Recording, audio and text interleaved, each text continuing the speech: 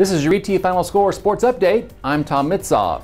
Three teams from District 16-3A, also known as the District of Doom, have advanced to the state quarterfinals. They will be in playoff action Friday, and two will be on the same field. Chapel Hill and second-ranked Kilgore will meet in the Class 3A Division I state quarterfinals Friday night at Rose Stadium in Tyler. Kickoff is at 7:30 p.m.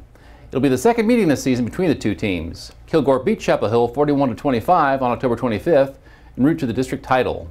It was the most recent loss for Chapel Hill, which has since won 4 consecutive games. Gladewater will continue its run through the playoffs as the Bears take on number 1 Argyle in the 3A Division II quarterfinals at 7:30 p.m. Friday at Dallas's Kincaid Stadium. The Bears advanced to the 4th round with a 24-17 upset victory against unbeaten Gainesville on Saturday.